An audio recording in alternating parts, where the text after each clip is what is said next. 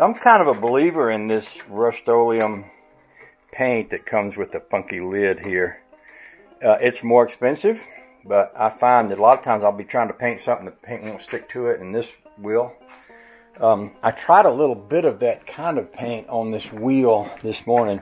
Yesterday I put that rubber coating on these wheels, and this morning I just squirted a little spot with, it's that same kind of paint. It just happened that one was black, and I think it held up pretty good on there. So what I'm going to do is retape this whole wheel and paint it that silver color using that paint.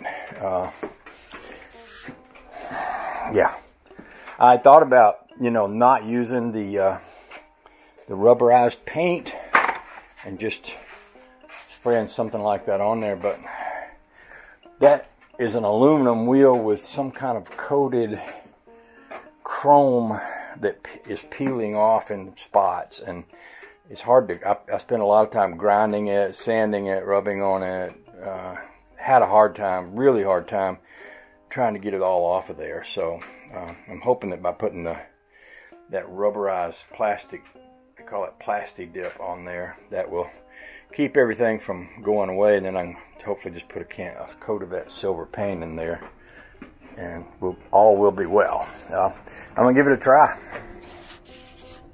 Oh, the other thing about using this plastic paint stuff is that it's rubberized and you can peel it off. If it should fail and I need to peel it off, maybe it'll pull off some of that stuck-on chrome stuff. So I guess it's going to be a win-win either way. It just depends on how much work I have to do to make it be good. I'm going to set y'all up here in my little camera stand thing. But I might not even film this because all I'm going to be doing is taping that wheel up. So I might tape it up and then come back and film this. Let's do that. Okay, let's see what we can do with this paint stuff. Oh, the joy. One other thing I like about this paint is that it sprays upside down just fine.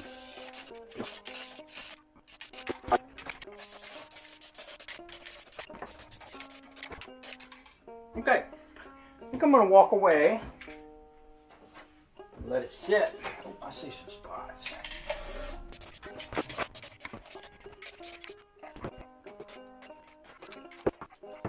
I started to walk away and let it drop, then I got to thinking, well, if there were any places where the paint came through the tape and got on the wheel where it shouldn't have, it's pretty easy to clean up when this is wet, but when this paint's dry, it's very hard to remove. Maybe I should, just to make sure, just go ahead and peel it off. Any touch up I need to do later, I think I could probably do with a brush.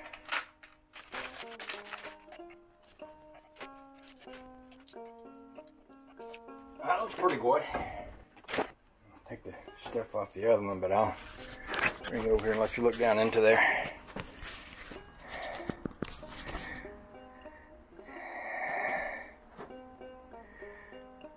I can live with that if it'll all stay put and not crumple up when I try to put the bolts in it. I guess we'll see what happens. I'll pull the tape off this other one. Camera equipment is pretty fun. I've got a bunch of it in there that I'm going to be sorting through and selling off.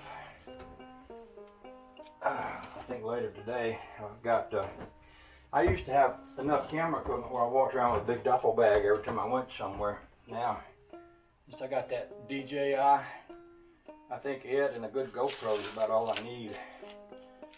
So what I'm thinking I'm going to do is go through all my old camera equipment. Some of it's still quite good, and I'll just toss it all out on eBay and let anybody who wants it have it. That's a good deal. You know, it don't get to be better if you keep it. You keep electronic equipment thinking, well, it's nice, it's good stuff. Yeah, you keep it 10 years.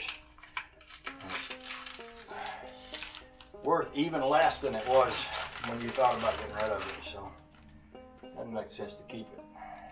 If you don't need it and you're not going to use it, get rid of it. That's my thinking. That's what I'm thinking. It looks pretty good. Yeah, the hammered finish, that paint was that hammered finish, and the hammered finish helps to hide a lot of the stuff that's on that wheel.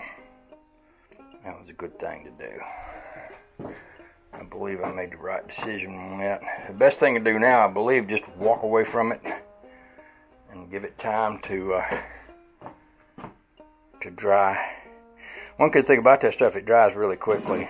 So I'll go in the house and sort out camera equipment and then come back later. And if those are good and hard, we'll put them back on the hot rod. Oh, the joy.